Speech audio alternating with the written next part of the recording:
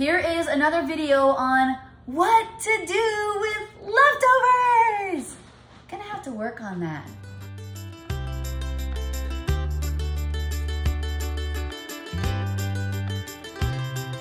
We just had dinner and I have a ton of mashed potatoes left over. For some reason, whenever we make mashed potatoes, we have so many. So I've been doing this series on what to do with leftovers, and I'm gonna be making, using these mashed potatoes today to make mashed potato puffs. So we're gonna be putting them into a cupcake holder. We're gonna be adding some different ingredients. We're gonna cook them. And then I also am cooking chicken. We have some leftover chicken breast, some chicken and potatoes. So today is kind of like a leftover day, but I'm trying to, like I said before, use up all the food and create meals. I put all the mashed potatoes in the bowl, as you've seen. So it is 3 cups of mashed potatoes, but I have so many that I have 9 cups in here. So I'm gonna be tripling the recipe. So what you do is you start out with the mashed potatoes. I did use a hand mixer because they were still kind of lumpy. You want them cold. And I didn't want to add any cream because when I put them into the cupcake holders, I don't want a lot of juices and them to be mushy. So I'm not going to add cream to these. So right now we have 9 cups of mashed potatoes, and now we're going to start adding all the other ingredients. So to the 9 cups of mashed potatoes, we're going to add 3 cups of shredded cheddar cheese. All right. And then we're going to be adding 1.5 cups of shredded Parmesan cheese. There we go. And then I have 2 teaspoons of garlic salt. I was gonna use garlic, but I wasn't really sure how it would bake into the mashed potatoes. And then 2 teaspoons of onion powder.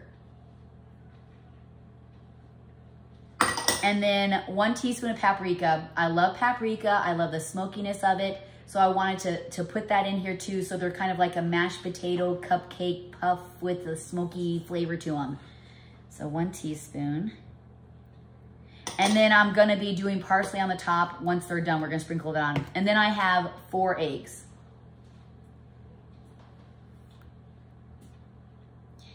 And it's super easy. Making leftovers, using leftovers to make a meal, it shouldn't take forever. It should be something very simple. All right, we're gonna mix this together. And then we're gonna scoop them into our cupcake holder.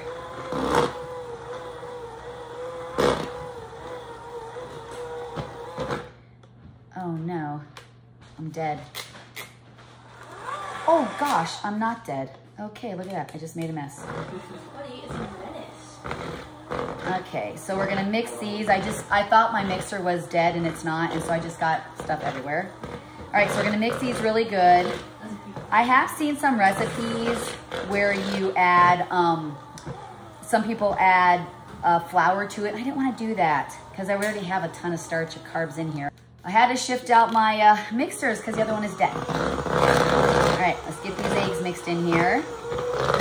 I got my oven heated up to 400 degrees. I literally got mashed potatoes everywhere. I also seen them where people don't add the egg to it and then they roll the mashed potato balls into the egg and the breadcrumbs. I didn't want to do that either.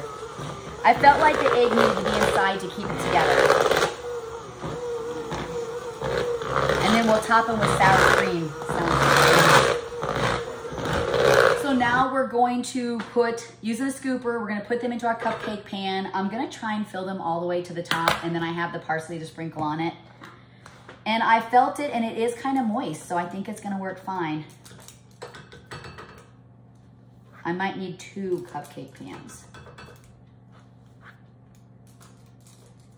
All right, so we're gonna fill all these up. This is my 24. I like to use big pans when I'm making cupcakes because I have so many kids. And usually when we use them, we're using them for a reason, like I'm making cupcakes for our Keen's kids or teens. All right. And then when they come out, sour cream. And then we'll pair this with the chicken breast that I have to cook. It's in the oven right now.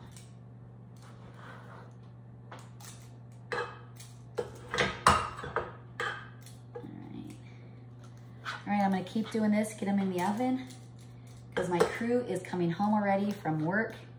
I'm a little late because we went to the beach today. Kind of threw me off a little bit. Oh yeah, I'm gonna have a ton of these. Well, my family loves mashed potatoes, so hopefully these work good. All right, I'm just gonna top them off because I want them to go all the way to the top. You're gonna bake them for about 20 minutes. You know, you could also add bacon bits, chopped ham, you can add onion, you can add whatever you want into these. I'm just trying to keep them simple. Bake them for about 20 minutes and then, all right, there we go. That looks good. Looks like I'm gonna have to do 2 batches. Now we're gonna sprinkle them with a little bit of parsley. Oop, my top's gone, so let's do this. Just a little bit.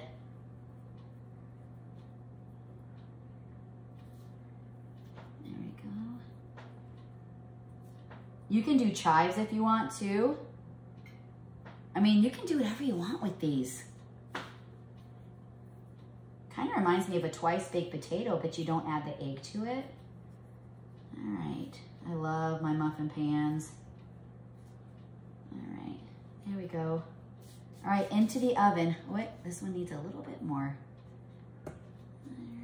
Okay, so I have some done. There's more in the oven. So you're gonna wanna make sure it's at 400. I have my temperature a little lower, and you really have to make sure that they brown on the top. So I noticed some of the ones in the middle are not cooking like the edges. So I got the edges off, but the middle ones are back into the oven because you want them to be able to keep their shape.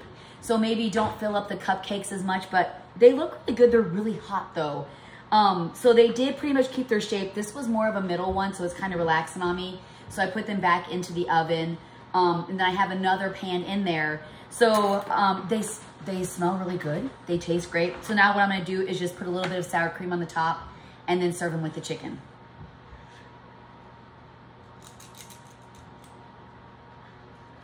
All right.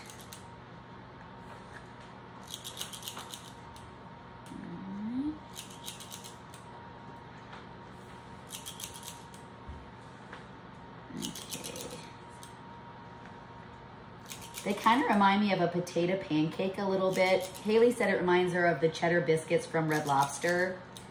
But like I said earlier, you can put bacon in them or ham, whatever you want. Just make it your own.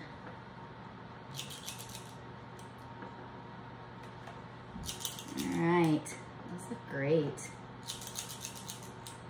Okay, here we go. How nice are those? They look great. Now I gotta have my boys all try them. Well, thank you for joining me on another what to do with your leftovers. This was using leftover mashed potatoes and creating mashed potato puffs or mashed potato cupcakes. I really don't know what to name them, but yeah, looks good, smells good. Woo-wee. I think I'm gonna try these out on Derek and Noah. Hold on a second. All right, here is that's okay. Here's the true test. Come over here, Noah. They are a little hot, so we're gonna see what they think. Okay. They're steaming up. Yeah, tell me what you think. Those are mashed potatoes I turned into leftovers. What do you think? Don't burn yourself. They are a little warm. What do you think? I'd say they're better than normal mashed potatoes. Really?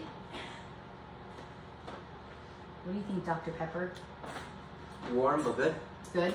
Yeah. Okay, so that's a thumbs up. Is that a thumbs up with both of you guys? Uh-huh. Okay. All right, well, thank you so much for joining me. Make sure to subscribe and like to our family page. And what to do with your leftovers. I know, I gotta think of something else besides that.